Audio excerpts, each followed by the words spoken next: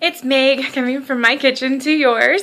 I wanted to go over a crucial topic that really has a lot of people asking, and I truly think that this will put some outlook at the end of the tunnel for you, a little bit of light at the end of the tunnel, and but anyways, the topic is how not to get bored when you're eating healthy.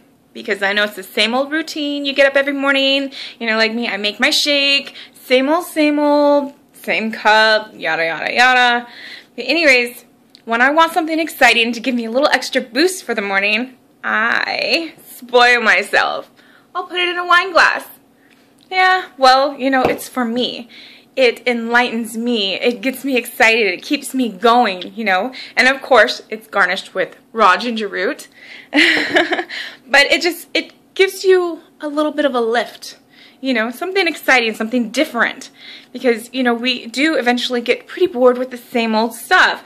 And so that's that, And also, when you're decorating or putting your plate together for breakfast or lunch or brunch or dinner, and you're the same old vegetables, yada, yada, yada. Slice them up differently.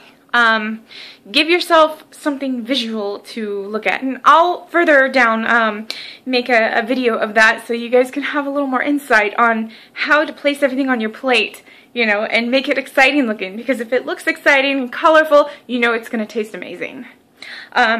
There's another thing that I wanted to go over. I'm looking to give away a free prize to you guys.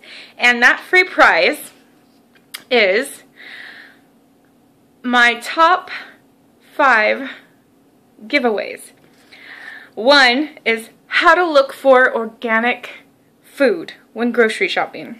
How to look for them cheaper, Another one is eating healthy. How I keep myself going.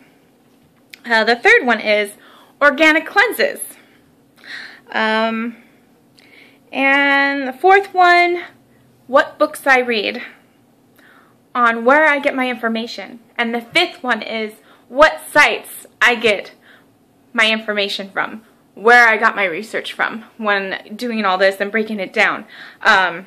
But if you go ahead and share my video and like it, I will go ahead and get whoever has the most likes and shares, really, will go ahead and give those free prizes out. And I would love for you guys to understand where all this comes from because, it's very helpful.